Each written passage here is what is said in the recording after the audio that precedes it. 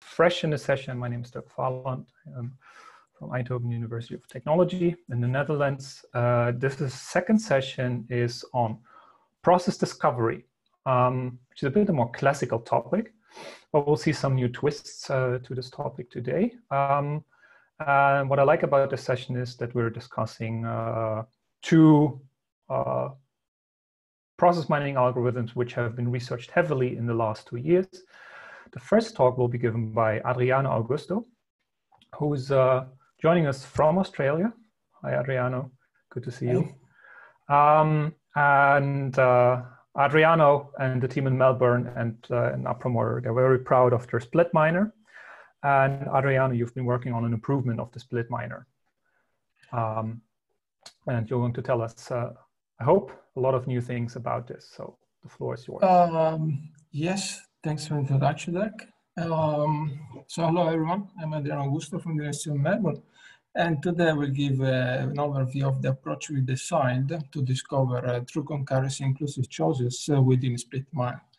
So if we will look at the problem automated process discovery, the problem consists in discovering a graphical representation of the behavior of the process that is recorded in an event log, basically in the collection of process execution data.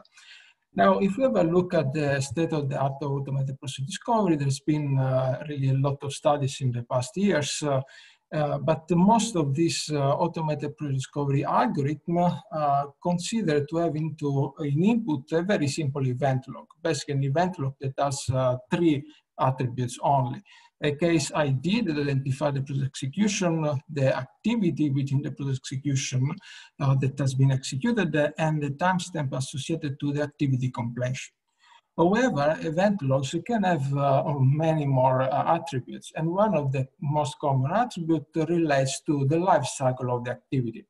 Now, a life cycle basically captures how the activity is executed, basically its life cycle, and can have several different events, sub-events of the activity. But in this case, we consider, in the case of this study, we consider only life cycles containing 2 sub-events that are the start event of the activity and then the event of the activity. And in this case, the timestamp relates exactly to that sub-event of the activity. So not just to the completion of the activity, but also the start of the activity. Now, what's the main difference between an event that contains life cycle and an event that doesn't contain life cycle? And even what change if we take into account life cycle and if we don't take that? Well, let's imagine we can observe in an event log with life cycle that a certain activity span between a start and an end time, and another activity B overlaps with the life cycle of the previous activity A.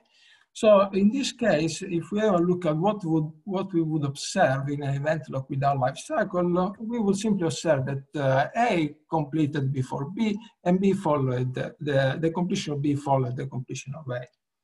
And similarly, if we invert, so first we start B and then we start A, and then first we complete B and then we complete A, we would observe that first B was completed and then A was completed.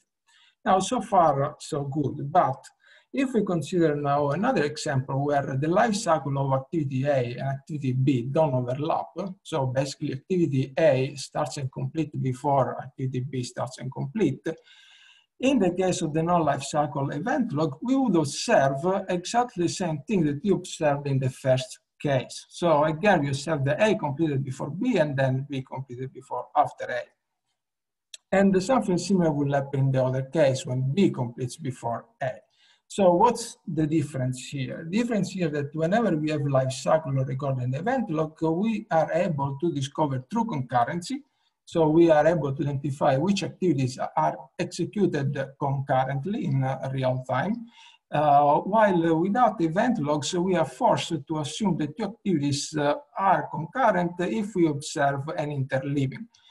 Now, interleaving doesn't mean that we don't have concurrency, because in the first case, we have an interleaving. In the case above, we have an interleaving, and we actually have also true concurrency. But in the second case, we have interleaving while we don't have true concurrency. Now, some of the past studies have focused on analyzing event data that contains life cycle. Most of them focus on process discovery, while one of the most recent studies focused also in exploiting this life cycle data to model performance models of the process using temporal network representation. However, looking at the results and the adaptation that these studies proposed, we couldn't find anything that could be reused as is in the context of split miner. So we decided to design something for split miner to improve it. Split miner is based on 5 steps, each of them including specific algorithm. In this study, we redesigned 3 of these steps. The first one, we redesigned the way we generate the directly follow graph. The second one, we redesigned the way we discover concurrency between activities. And finally, in the last step, we introduce an heuristic to discover all splits and to remove improper completion. Now, if we have a look at the split miner, the original split miner, if we consider this event log, split miner would just observe something like this. So basically, split miner is completely unaware of start and end events of each activity. And this entails that once split miner generates directly follow graph, it would grossly generalized, so it would be very imprecise, the directly follow graph. For example, in this case, it will discover a lot of short self loops while they're actually not there.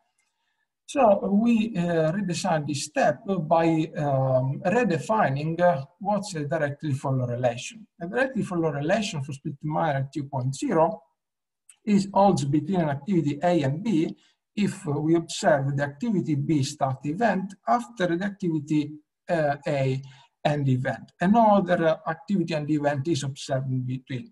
So if we assume this definition as directly follow relation and we calculate the directly follow graph, we obtain a much linear and simpler directly follow graph. So basically no more self loops and no more short loops between activities that are actually concurrent. So this was the first change in split miner. The second change relates to how we consider concurrency between activities. In the original split miner, 2 activities are concurrent A and B if a few relations hold. So first of all, we must observe a directly follow relation between A and B and between B and A. A and B must not be in short loops, so we don't have to observe in the event log patterns of the type ABA or BAB. And then this heuristic relation has to hold for an epsilon that should be set small.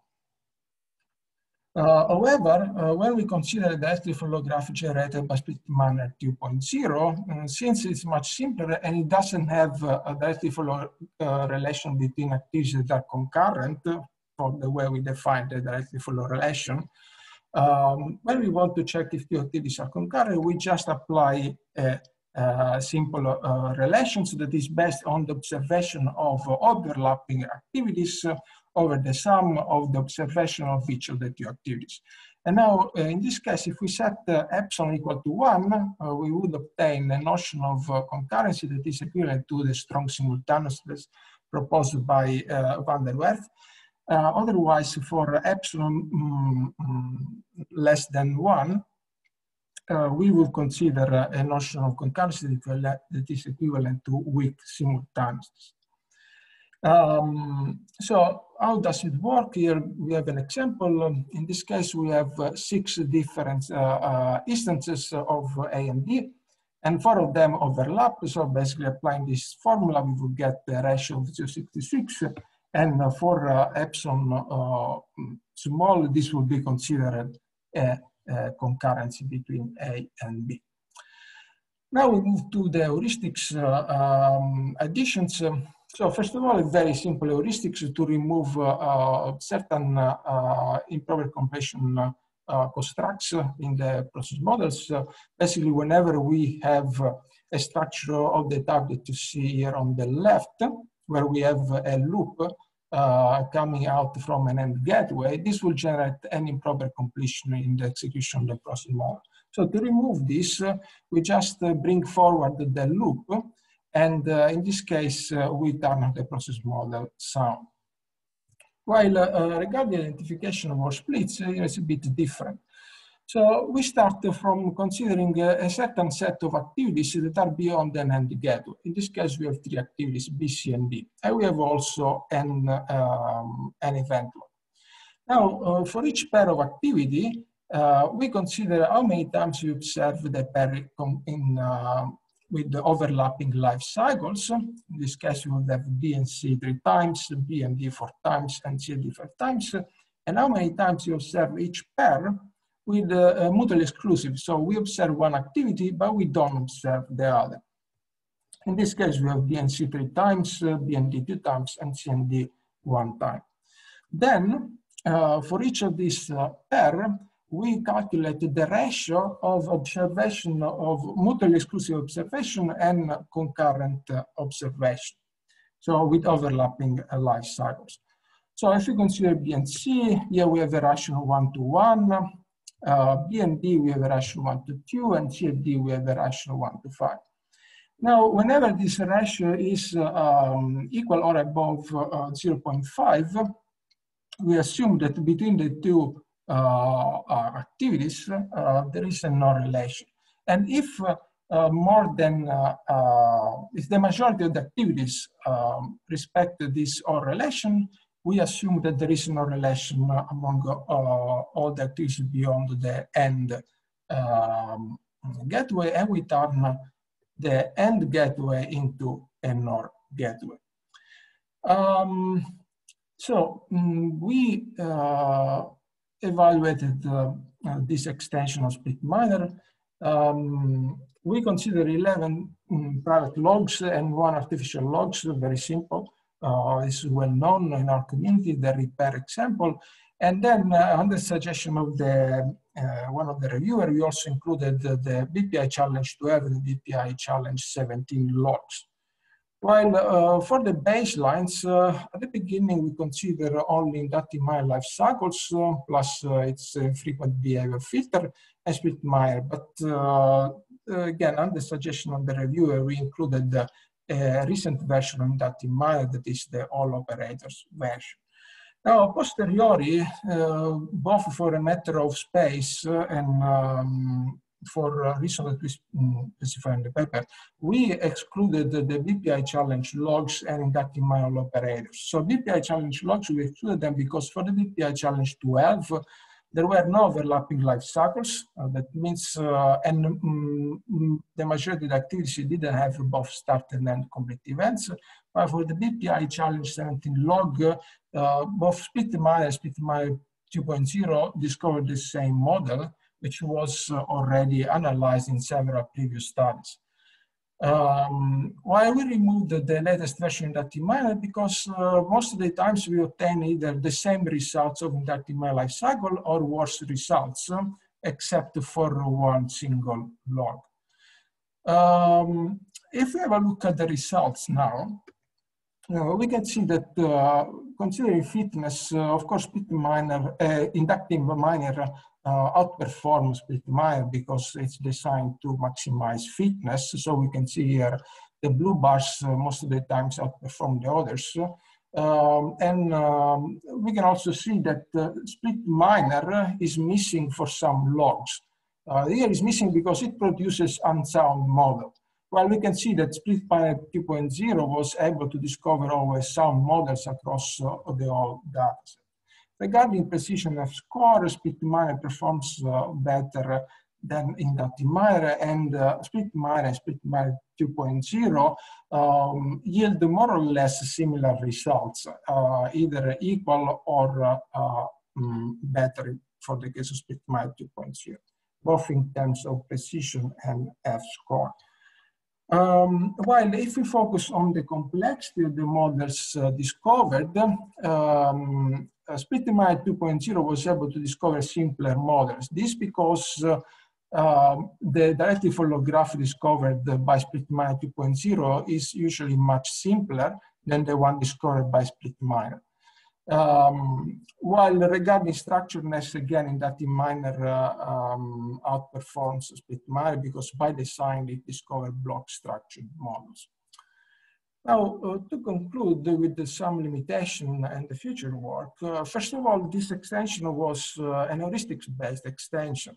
So one has to take it for what it is. And again, we don't guarantee soundness for the model discovered, although already SplitMiner, the original version, was extremely reliable for discovering sound models. And with SplitMiner 2.0, this reliability just increased. Finally, we didn't find the fitness and precision measurement that would take into account activity life cycle. So what we did, we simply stripped off the start events from the event log, and we used well-known fitness and precision measurements to assess the results. Regarding the future work, we think that there is still a lot of room for discovery algorithms to exploit more information of the one that is recorded in the event log to enhance the models discovered, starting with the life cycle of the activities, but also other attributes. There is still no discovery algorithm that guarantees soundness without enforcing block structureness. So this is another possible avenue for future work. And finally, there could be the chance to design fitness and precision measure that would take into account activity life cycle. So with this, I conclude. Thank you for attending. And now if you have questions, I would be happy to answer. Thank you very much, Adriano. So the floor is open for questions. I've learned I also have to monitor the chat on the Hoover site.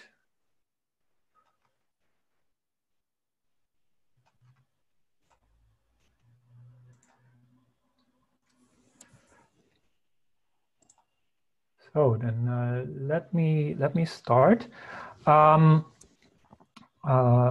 I like it a lot. It's very nice to kind of see the improvements there to get more models sound. Maybe you can say something about how many OR joints you actually discovered, right? So I mean, one of the benefits is that now you can kind of discover OR splits and joints in a more reliable way. And this can you say something about that one first?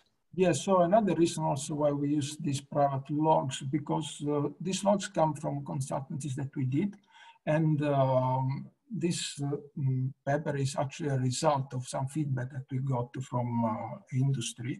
Basically, there were a couple of these logs where we were sure, well, the clients were sure that there was inclusive choice relation between some activities, but none of the algorithms was able to discover this inclusive choice. And for both of these logs, we were able to discover them with SplitMiner 2.0, but we weren't by using SplitMiner. Yeah, so in SplitMiner 2.0 was able to discover 8 times AND gateways and 2 times OR gateways in the models, while SplitMiner will just discover XOR relations, so XOR gateways. So we think this is quite a nice addition to SplitMiner, although we believe that this was facilitated by the additional information containing the log that relates to the event life cycles, so the activity life cycle. Yeah. Yeah, no, that's nice. One follow-up question though. I mean, the example you showed, they were block structured models, right? But I mean, SplitMiner is good in yes, yeah. This is just it's just for a method. Yeah, of course, for clarity. So when you discovered OR splits and joins, did you find them in blocks, or were they actually that they were really so basically the thing is, SplitMiner discovered semi-block structured models because whenever we have split, by design, SplitMiner discover block structured splits. But then the join is never block structure. So what happens is that what I discussed now still holds because we have an end always, and we have a certain number of activities beyond the end. And here we decide whether to put a no split or keep the end. And then what happens is that SplitMiner by design starts putting OR joins So what we do is that we recursively remove your joins if by replaying the model with the token game, we identify that that's an OR, or otherwise we put an AND or XOR. Yeah. No, I mean, I get how the algorithm works. My question comes from the angle of, did we actually find models where, well, OR splits and joins were not like paired in a block? Because when we teach modeling, we always say, look, OR join is always very dangerous. So when you do it in blocks, right? So I'm curious to know whether actually in real processes you actually see something different. Yeah, so basically what's implemented within split manner, we didn't design it from scratch, but we reused the definition of Hagen and Volzer that allows us to identify whether a join is an or can be turned into an AND or an XOR split.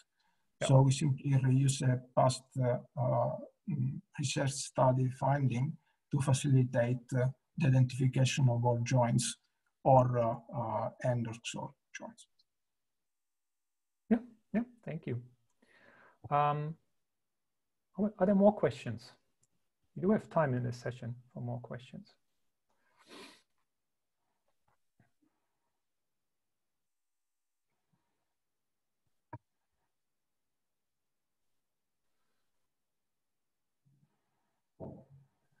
Okay, so Marcello writes in the chat, it's nice to know that in the sepsis log, there's a nice OR join in a non-block structure. Well, that's good to know. Everybody who's interested, right? The Split Miner 2.0, it's available to download, so everybody can try this out and have a look at it. I'll definitely do this afterwards. There are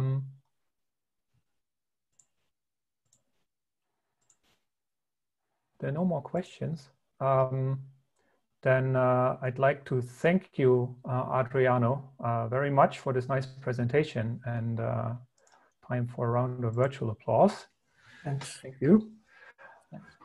And we're now moving to the second presentation, and maybe then afterwards we have some more discussion about process discovery. That's by Yang Lu. Thank you very much, Dirk. So you're also based in Australia at the moment, I understand. Is that correct? Yeah, we're from the University of Sydney. So that's now Melbourne versus Sydney in this session. And you've been working on an extension of the inductive miner, which I personally find very interesting. And you've been working on discovering non-block structured models with the inductive miner. So we're very curious to hear what you found. The floor is yours. Okay, thank you very much.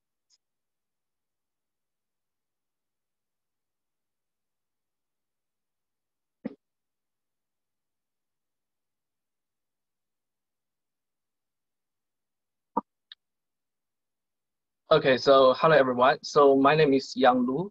I'm from the University of Sydney, and currently I'm the first year PhD student from the University of Sydney. Today I'm going to present the paper, A Novel Approach to Discover Switch Behaviors in Process Mining. So when talking about switch behavior, we mean the ability to switch execution rights between the different branches. Between different exclusive choice branches. So for example, in the first process model here, we will have a chance to switch to another exclusive choice branch after the execution of activity A. And also in the second model here, so we first get a chance to switch to another exclusive choice branch after the execution of activity A. And we also get a chance to switch back to the previous branch after the execution of activity E. So what we have found is, so basically this is a sound patronet model, which allows the switch of execution rights between the two exclusive choice branches. It can produce three traces, so which are ABC, DEF, and AF. So this is a pretty simple one. However, so if we bring this event log directly into the inductive miner, because of the directly follow relation from activity A to activity F, so we will no longer be able to find a proper card directly, and the fall through will return. So as a result, we will get a flower model which is sound, but with very low precision. The inductive minors are very good for discovering sound process models, but they can return flower models when the behaviors are complex.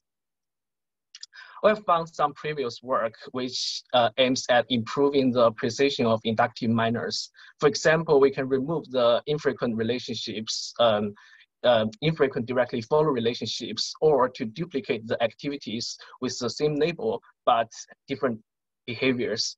This approach can reduce the chance of a fall through and increase the chance for finding a proper cut to avoid flower models. And some researchers also try to duplicate the number of loop structures to avoid arbitrary number of repeats of the loop structures. So the goal of our research is to allow the inductive minor to capture the switch behaviors. So for the ability to switch between different exclusive choice branches. Also, we want to, because the inductive minor guarantees to return sound process models, so we also want our algorithm to be able to always discover sound and precise process models when switch behavior exists. And finally, we also want to reduce the chance of returning flower models for inductive minors. So we have found that if we want to model the switch of execution rights between different exclusive choice branches using the patronet, we will always need a hidden transition. However, the patronets allowing the switch behaviors will no longer be block structured. So as a result, they cannot be discovered by the original inductive minors directly. And usually a flower model will return if the switch behaviors exist in the patronets.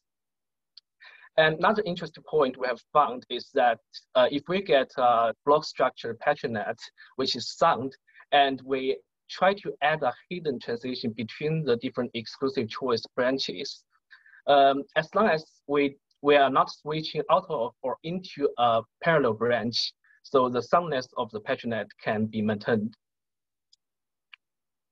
But because the inductive minor always produces sound process trees directly, they are actually limited to block structure process models.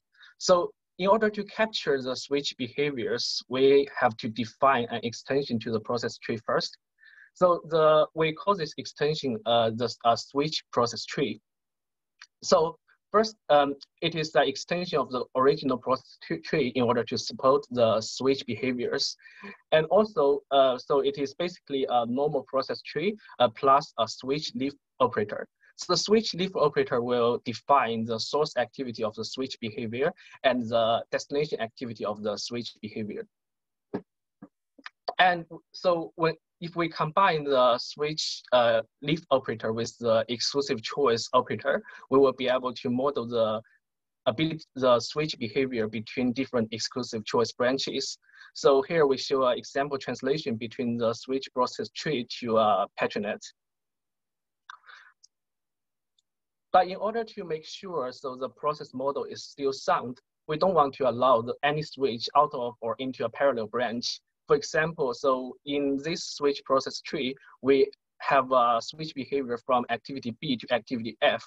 But because activity F is inside a parallel branch, so we will actually have a deadlock here. So we don't want this kind of switch behavior to exist. The translation between the switch process tree and patronet is very straightforward. So basically, we first ignore the switch behaviors and get a block structured sound patronet first. And then for each of the switch behavior, we use an invisible task to connect its source and destination activity.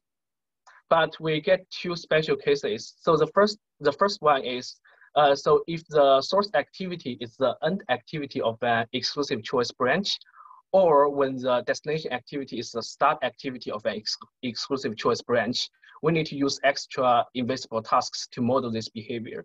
So for example, in the second process tree, we want to model the switch from activity C to activity D. The activity C is in the end of an exclusive choice branch, and activity D is at the beginning of another exclusive choice branch. So in order to represent this behavior accurately in a patronet, we add two more invisible tasks to represent this switch behavior. Another Another case is when the source of switch behavior is a point for end split, or if the destination of the switch behavior is end join. If we want to make sure the model is sound, we also need to add extra invisible tasks to act as the start point for the parallel or end point for the parallel.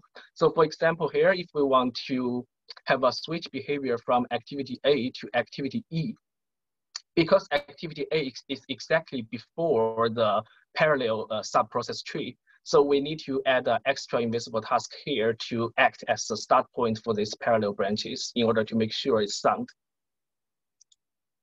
So in order to discover the switch process tree, we first use a theory from a previous study, which is actually the alpha hash algorithm. So in this paper, they propose a theory. So for a subset of workflow nets, if this following condition is satisfied, then there will be a possible invisible task between the activity A and activity B. So a very interesting point of this theory is we will be able to identify the possible invisible tasks in the process before the process discovery stage. So we can know if there are possible invisible tasks between each pair of activity by simply looking at the event log. And based on our observation, we find that if the invisible task is between the two exclusive choice branches, then a switch behavior can be detected.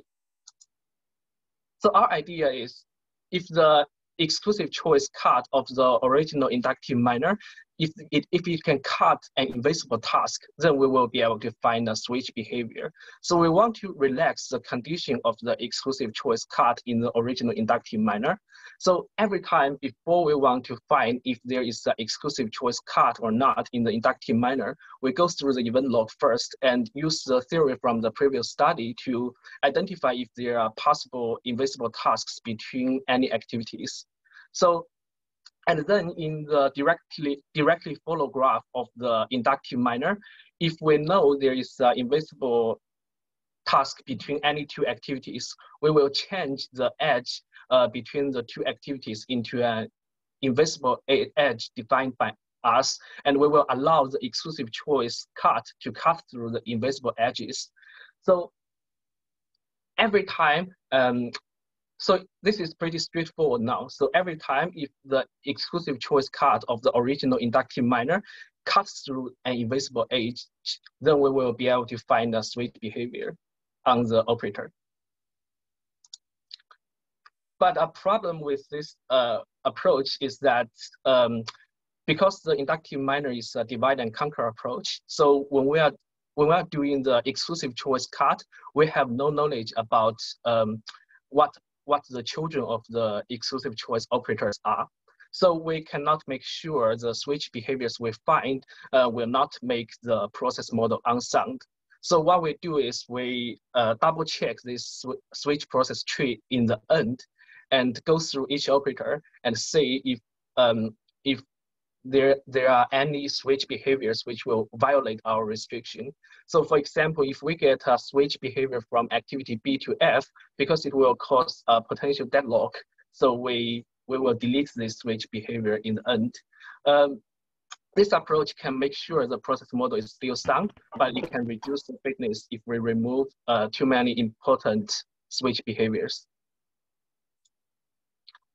Also, because in the original inductive minor framework, so we not only need to split the directly follow graph recursively, we also need to switch the to split the event log recursively as well. So potential problem here is, for example, if we get three traces A, B, C, D, E, F, and A, B, E, F here, if we can identify there is a switch behavior between activity B and activity E, but at the point when we are splitting the event log, the trace A, B, E, F will actually be splitted into A, B. So this will cause unnecessary escape behavior here. A solution to this is every time we detect if there is a switch behavior inside a trace, we can try to delete this, delete the trace with the switch behavior. But the problem is, if we do this, it will have a higher requirement of the completeness of the log. So we first try to use some simple event data to evaluate our algorithm. So for each of these event logs, if we apply the original inductive minors, basically we will get a flower model with low precision.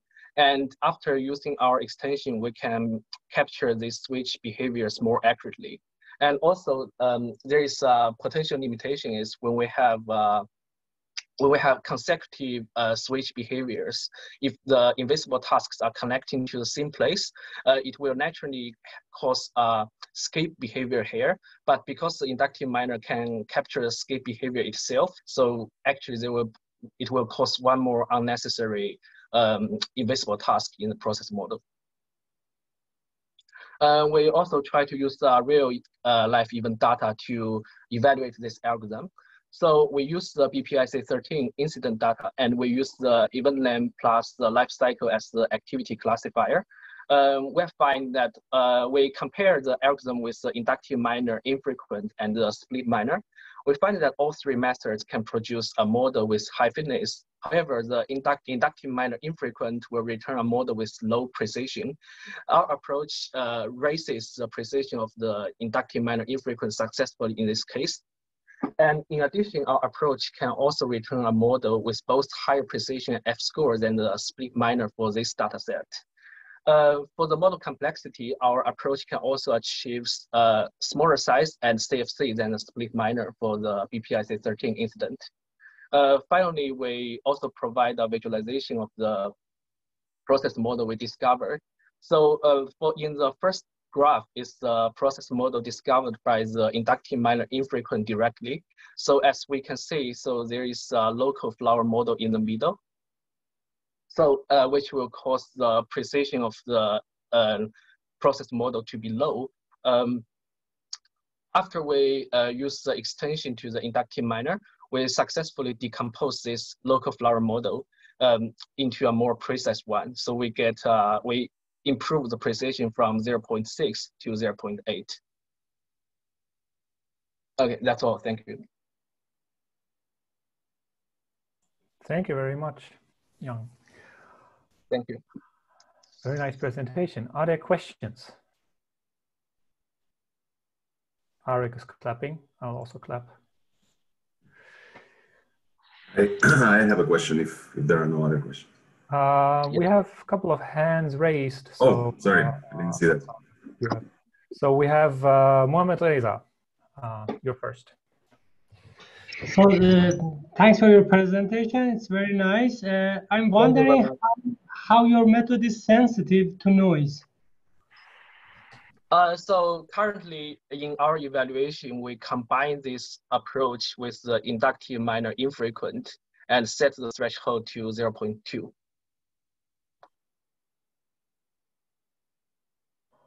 Yeah, I mean, for example, suppose that you use inductive minor 0.2, and for example, you apply it on an event log with lots of noise in it. For example, I don't know, VPI challenge 2012, something like that. Have you ever applied on a bigger log?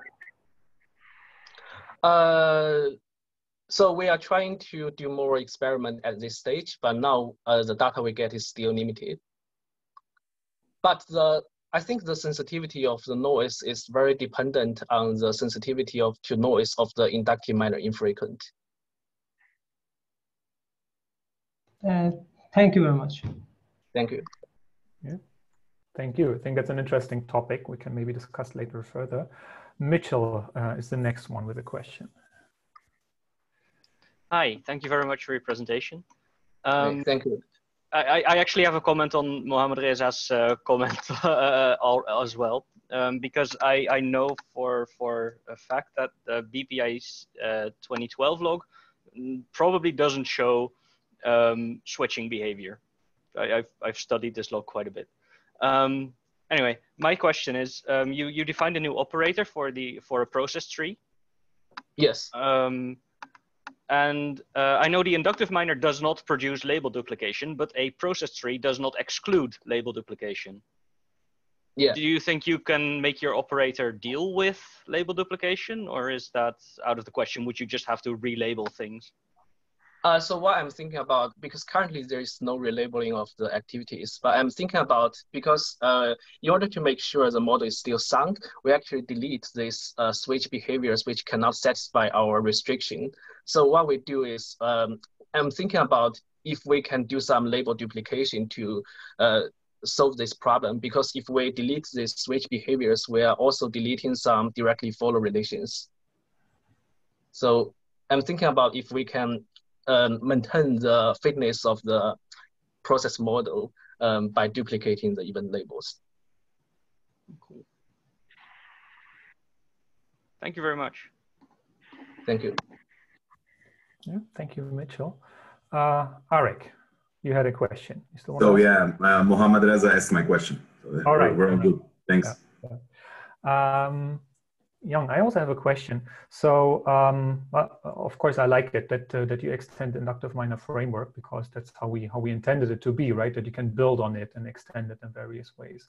One of the things that was always important to Sander and to the inductive minor framework is to also reason a bit about, say, rediscoverability, right? So the ability to know you actually discovered the right thing. So, did you do any investigation so far on, say, the ability to rediscover switching behavior on, well, the processes you're covering, right? So process trees with switching behavior in the XOR part. Did you do any analysis there? I think at this moment, it is still a little bit preliminary stage. But I think we can try to find out the scope of the rediscoverability based on because we actually use the theory from the alpha hash algorithm. I think based on that theory, we might be able to find, so under which case we can identify the invisible task successfully or not. Yeah. Yeah, I think looking there this is probably a good point to get started. But I think it would be very interesting to know, right, when things are preserved. Are there more questions from the audience?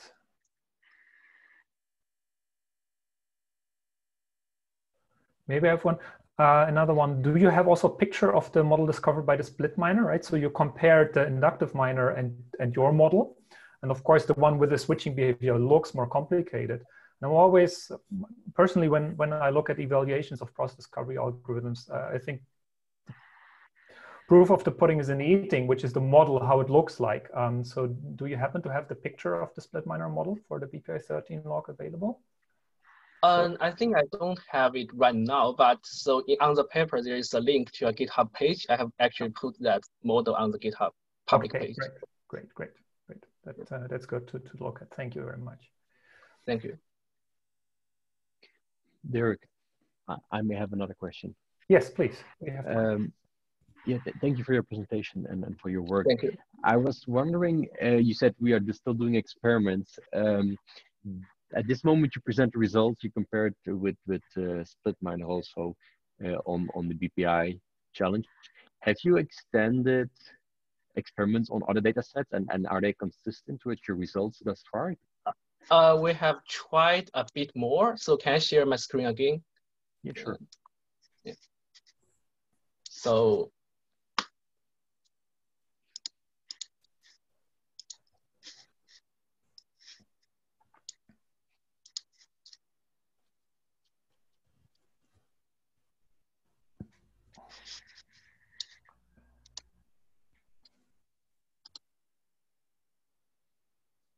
yeah, so we have tried a bit more data sets, so including the BPIC 2020 and the road traffic management data set. And also for the BPI 13, we tried 2 different classifiers.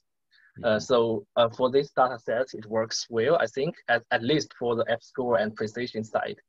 But we have also noticed that for some other data sets, the result may not be that good currently. Yeah. Now, I think it would be not realistic to think that you can find a minor that outperforms every other minor on every other possible data set. That's actually not possible at all. But it's good to see that the pattern that you have seen that reoccurs sometimes.